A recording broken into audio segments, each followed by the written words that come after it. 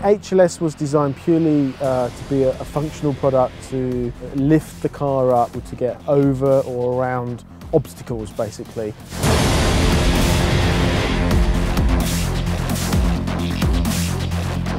It works on a hydraulic cylinder. The hydraulic cylinder sits above the perch on the coilover, and you're just compressing the spring and decompressing the spring, so there is no change to your performance.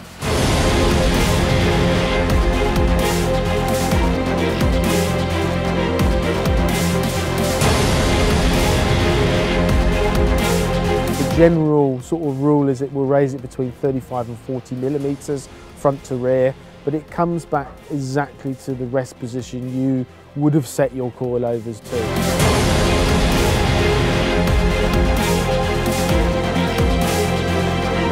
In all of my personal cars, where possible, we've installed HLS. You just come to live with it, and it annoys me now when I don't have HLS.